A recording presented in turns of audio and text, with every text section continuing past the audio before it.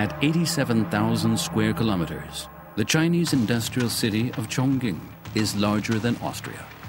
Around 38 million people live here, only slightly fewer than in the whole of Spain.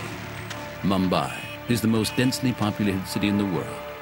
27,000 people share each square kilometer, more than 6 times as many as in London.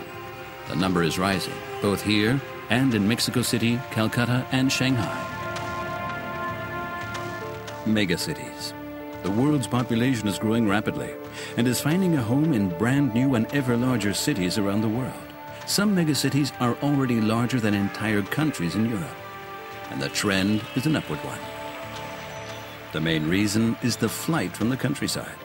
Agriculture now barely provides the rural population with enough to eat, and the cities promise work and a better life. What this means is that farmers who remain behind have to feed ever more city dwellers. In 1980, just over 100 people living in towns relied on a single farmer for food, but the figure is now well over 200, and the trend is also rising. An increase in productivity is necessary to achieve a sufficient global food supply, and also to save our environment and to preserve natural habitats. To serve those two purposes, we need an increased productivity, and we also need high-tech agriculture.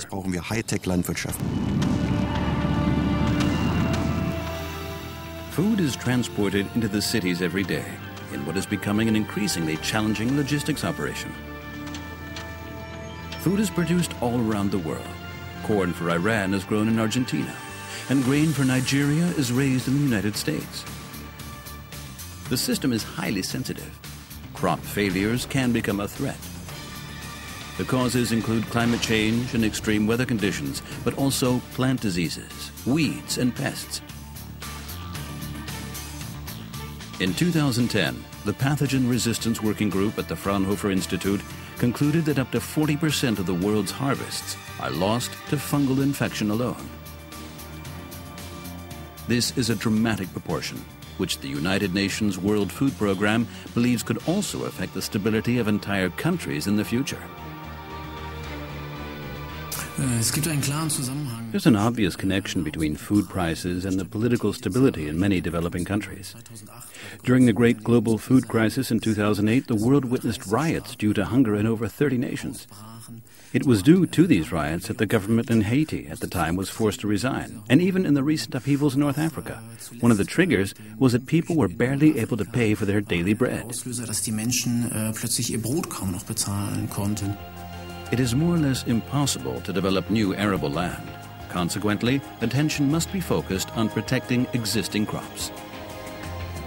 Septoria, mildew, rhizoctonia, and botrytis are among the most dangerous fungal pests threatening crops throughout the world.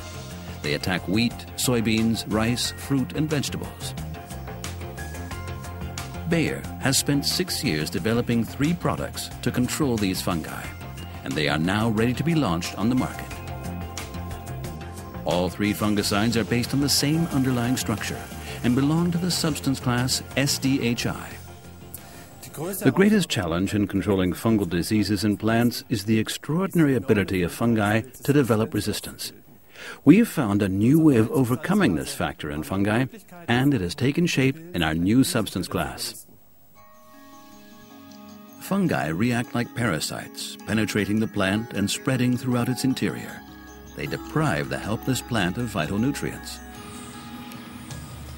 Mitochondria found inside cells are the powerhouse of life. They use biochemical processes to supply the energy needed for vital metabolic processes. One of these processes is the respiratory chain.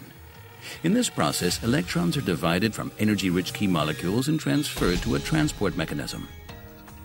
The new substance class interrupts the transport of electrons very effectively by blocking a receptor onto which the energy-rich molecules dock to transfer the electrons. The cell's energy supply collapses, and the fungus can no longer metabolize. By combining our new active substances with established products, we have found a totally new approach to controlling fungi and their ability to develop resistance. But this is not all that the new substances can do. As part of the registration process, Bayer scientists tested the new substances in the laboratory, in the greenhouse, and under real-life conditions, and discovered that the new products have some surprising added benefits. Fruit treated with the new products could be stored in good condition for much longer than untreated fruit. In addition, plants remained green for up to 15% longer, and yields were up to 25% higher. We think these effects are due to the fact that plants treated with our new substance are able to thrive because they're completely unaffected by fungal pests. This leads to an overall improvement in the quality and quantity of the harvests. Plants produce higher yields and also remain in good condition for longer while they're being transported to the consumer. The fight against fungal infestation, using the new ideas and approaches developed by Bayer, is a promising development in the world's efforts to feed its population, and not just in the megacities of the world.